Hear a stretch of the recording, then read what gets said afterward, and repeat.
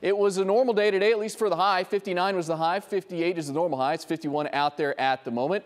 And so temperatures are going to fall with clear skies overnight tonight. Your pollen count, not much, but we do have mountain cedar and fungus on it. Both of those on the low side. Clear skies right now, and they'll stay clear overnight tonight. It'll be cold by tomorrow morning, 36 for the low. Tomorrow afternoon, dry, cool, and breezy. Sunshine continues, but a below normal day with that high of 53. Of course, that's going to feel downright warm when you compare to what our temperatures are going to do as we head closer to Christmas. Potentially our first Arctic blast on the way. The timing of it, a little uncertain at this point, sometime maybe Thursday, but you see those temperatures down in the 30s for highs and 20s for lows as we head closer to Christmas. Next chance of rain Sunday night into Monday. Showers, not worried about severe weather with that.